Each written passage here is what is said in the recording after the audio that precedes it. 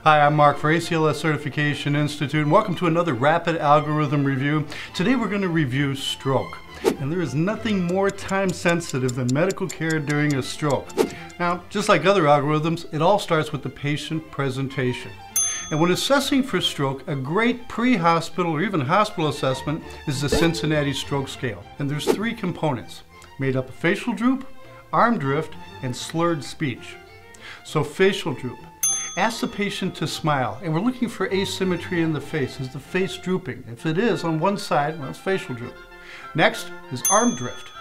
Have the patient extend their arms, palm up, close their eyes. We're going to watch them for 10 seconds. And we're looking to see if one of those arms starts to drift away. Be positive for arm drift. Next, slurred speech. Ask the patient to repeat a sentence like, "You can't teach an old dog new tricks." Are they able to say that without slurring their speech? Now, if they present with any one of these deficits, chances of having a stroke are 72%. If they present with all three of these deficits, about 87%. It's fast, it's reliable, it can be done in about 60 seconds. So first, get your assessment done. Second, support your ABCs. Provide oxygen if they're hypoxic. Check a blood glucose. Alert the hospital that you're going to that you have a possible stroke coming in so they can prepare to receive this patient. Other critical factors, assess their last known normal. When was the last time anybody saw this patient without neural deficits? They were acting normally, everything was fine. When was the last time that they were presenting normal? We need that time. Now sometimes you don't need the assessment. The patient presents as if they're having a stroke. I was teaching at the hospital yesterday and I bopped upstairs to the ER because a former student of mine had brought a patient in. I wanted to go say hi. And I'm talking to him and he had brought in a stroke patient. And he was telling me what happened at the scene. He showed up and he saw the patient, he could see the facial droop, he could see that she was paralyzed on one side, she had slurred speech, skipped the exam, he knows what's going on, his scene time was minutes. And in EMS it's really important to know what we can do. It's more important to know what we can't do, and we can't fix this. Definitive care for this patient is in the hospital. His scene time was minutes, load her up, let's get going. And then he did all the supportive care on the way.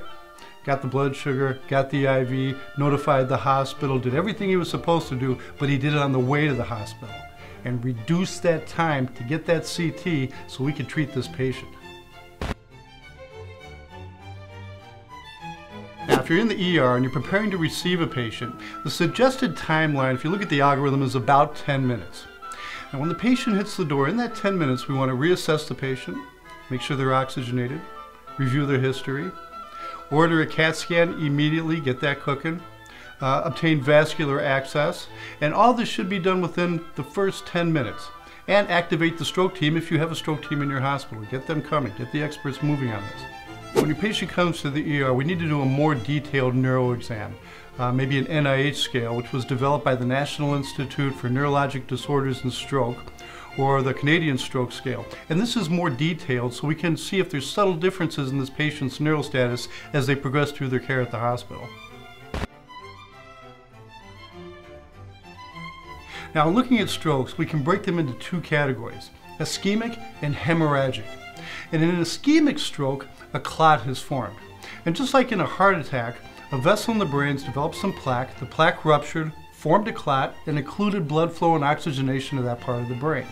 Or a clot formed somewhere downstream, floated to the brain, got wedged in a vessel, occluded blood flow, and that caused a stroke. So those are ischemic strokes, and they account for about 87% of all strokes. And we could treat them with fibrinolytic therapy and bust up that clot and restore blood flow to the brain. Now, the other category is hemorrhagic stroke. And in this case, a blood vessel has ruptured in the brain. It's bleeding. That's why it's so important to get that CAT scan as quickly as we can to rule out a hemorrhagic event. If we administer fibrinolytic therapy in a hemorrhagic event, that would be fatal to the patient. Now, if we're going to administer fibrinolytic therapy in an ischemic stroke, we need to try to do this within 3 hours of the patient's last known normal. And that's why it's so important to get that information in the field and relay it to the people in the hospital. We'd like to give that medication within 3 hours. Some patients we can extend it out, and you see it getting longer all the time, 4.5 hours. But it's from the time of their last known normal. Now, if the patient meets the criteria to receive fibrinolytic therapy, we want to administer that as quickly as we can. Review the concerns, the risks, the possible hazards with the patient, and then it's suggested the patient shouldn't receive any anticoagulant therapy for 24 hours after we've administered the fibrinolytic therapy. If the patient is having an ischemic event, but does not meet the criteria to receive fibrinolytic therapy, the algorithm suggests we can still administer aspirin and admit them to the proper unit for evaluation by a neuro team. Now, if your CAT scan reveals a hemorrhagic event, obviously they're not going to get fibrinolytic therapy. We need to get neurology involved with this patient very quickly. We may be transporting him, driving him, or flying him to a facility that can manage this hemorrhagic event. I'm Mark for ACLS Certification Institute. Thank you for watching this rapid algorithm review. Remember to like us on Facebook and please become a subscriber to our YouTube channel. Thanks, and I'll see you in the next algorithm.